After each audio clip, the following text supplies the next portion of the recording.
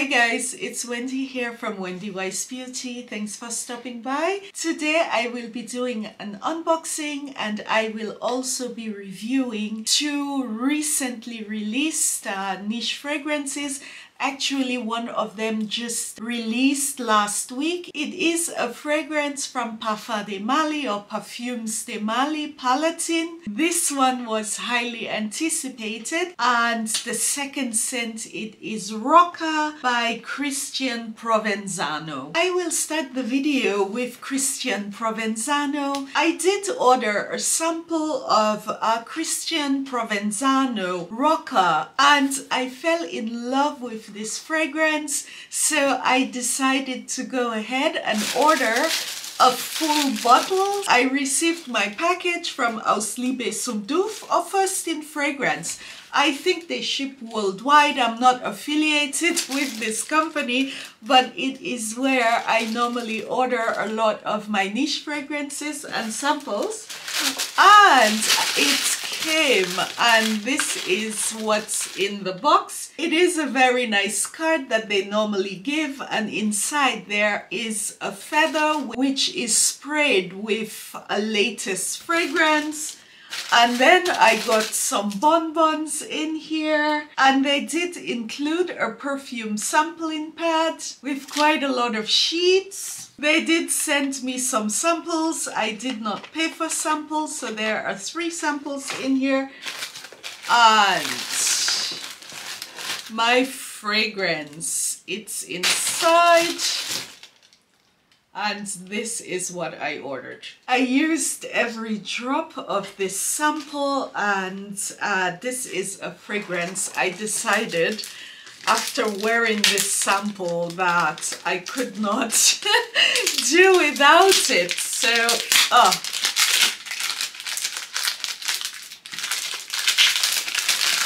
So this is what the packaging for Christian Provenzano. This is my first order from the brand.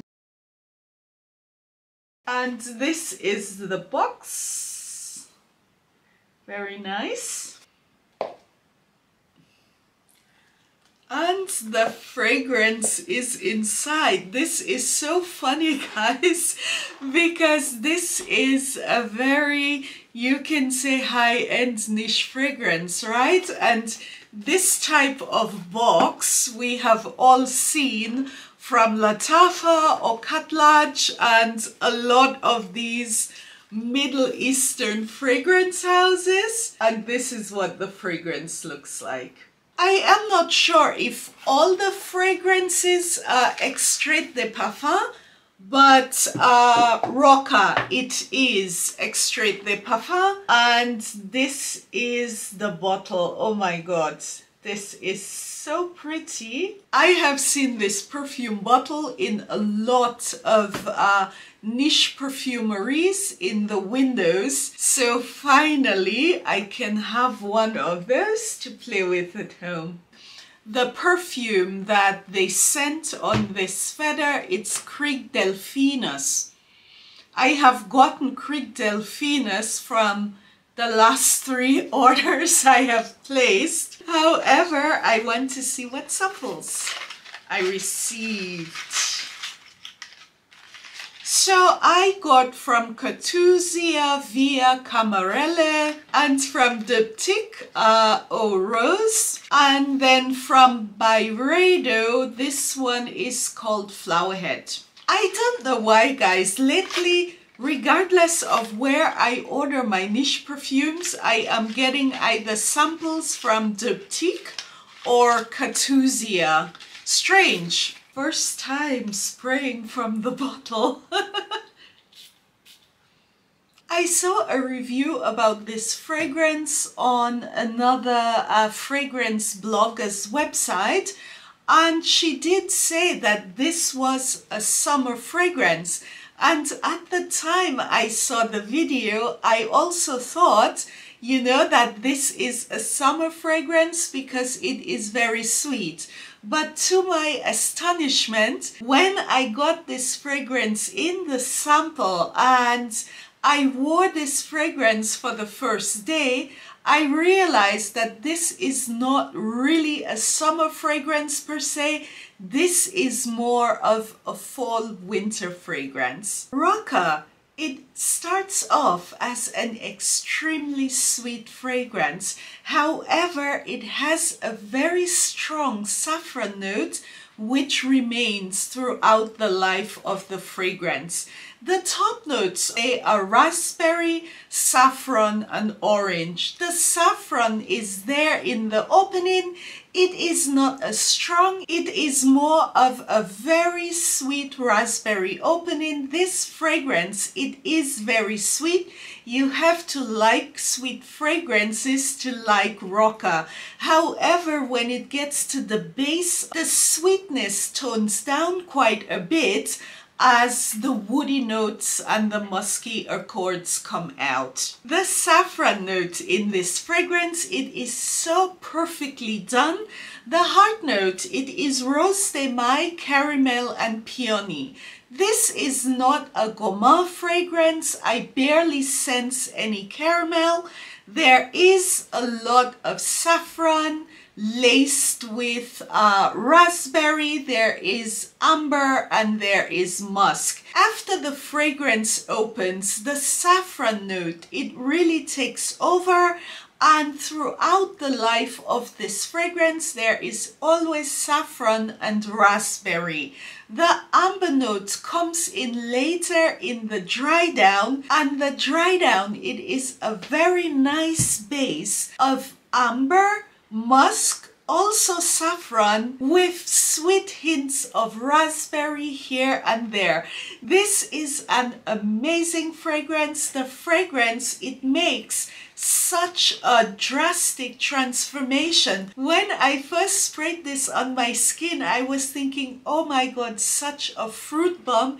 It is so toothache sweet. The saffron, it is not as pronounced, but by the time this fragrance gets to the heart note, the middle of the heart note, it transforms more into an amber fragrance, more saffron, more amber, with musky notes and just slightly laced with raspberry. This is a gorgeous scent, and it is well worth getting a sample of this fragrance and trying it out. I will definitely be giving this one a run for its money. It is very pricey, but it is Extrait de Parfum, and this fragrance, it is really a beast. I very seldom sprayed more than 2 to 3 sprays of the sample, and I could smell this all day, and the next day it has beautiful sillage and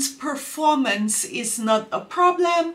This is 100 milliliters. I think this will last me forever. I think the price point is totally justified. Not only that it is Extrait de Parfum, however, this fragrance, it is very complex. It makes such a transformation, and in the end, the olfactory journey, it is just beautiful to accompany this fragrance from the opening, the first spray, to the ending of the fragrance at the end of the day.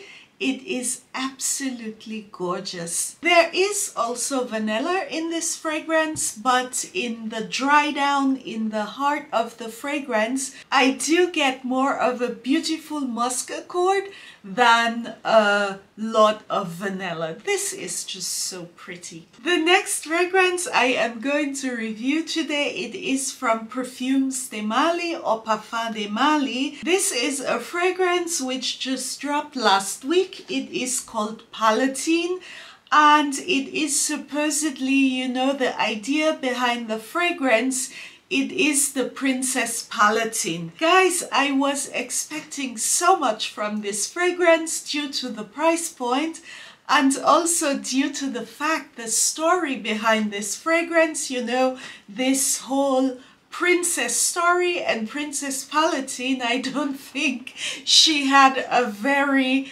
happy life, so I was expecting complexity, a twist, you know, because this is a niche fragrance house. I ordered a sample of this because I was ordering some samples anyway for doing some comparisons with some Middle Eastern fragrances that I am working on. The top notes in Palatine, it is pear, mandarin and bergamot.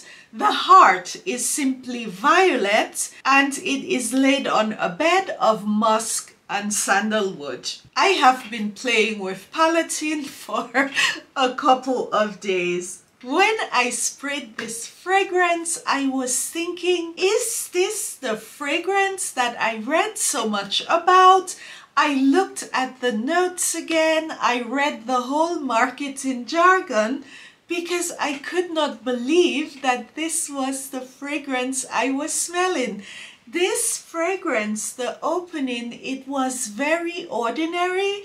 It does have a beautiful opening. It is pretty. It is violet, but it is not on the caliber of a fragrance in this price range. Also, another little issue I had when I sprayed this fragrance, immediately I started thinking of this fragrance here. This fragrance, it is from Guerlain, it is Aqua Allegoria, and it is called Flora Salvaggia. When I compared these two fragrances, there is not such a huge difference. I mean, you can say that Palatine is inspired by Flora Salvaggia, and the difference to me is Flora Salvaggia has a bit more body, a bit more structure. So I got through the opening of the fragrance through to the heart note. There was not any big transformation, and the dry down, it is pretty much a very soft, musky floral dry down. It is beautiful. You can say it is a fragrance for a princess who has had a perfect life. I get very little sandalwood in this fragrance. It is just an everyday, easygoing, comfortable fragrance, and this is for me, unless if I am missing something, I do not get any kind of complexity in this fragrance. After the fragrance is sprayed, you can say the heart note, and it starts to transform. There is a powdery accord which starts to appear in the fragrance, and it remains, but there is no other, I could say, stage in the fragrance where it becomes complex. It just remains pretty linear. This is very feminine, it is very light. I think it is a crowd pleaser, but for the price point and normally the type of fragrances that you do get from Parfums de Marly, I was expecting a lot more. And due to the fact I do have Flora Salvaggia, I wore a lot of this fragrance. In the summer, I fell completely in love with Flora Salvaggia, and this one, it is costing about, I would say, 100 euros. This one from Parfums de Marly, this will be for me an easy pass. I mean, I think this would have been a much better fragrance had the sandalwood notes been done a bit differently. It had a bit of woody accords. When this fragrance is really in the base note, where you would expect this nice whiff of sandalwood, you know, which makes this very classy, very sophisticated, what I do get is a soapy accord. I mean, it is not a bad one. I normally don't do soapy.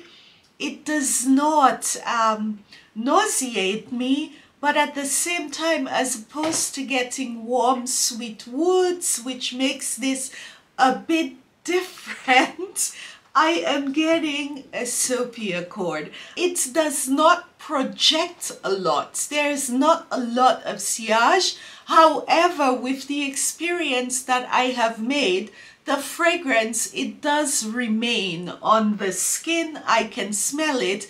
It does not disappear. When I first tried it, I thought, oh my God, this will be gone in half an hour, but it was not. So I think this fragrance will have a lot of fans because fragrances are subjective, fragrances are relative to taste. However, for my taste, and I work so hard, guys, for my money, this one I will not be picking it up. Thank you so much for tuning in, for listening. Don't forget to like and subscribe, send me a few comments, and hope to see you again soon on my channel.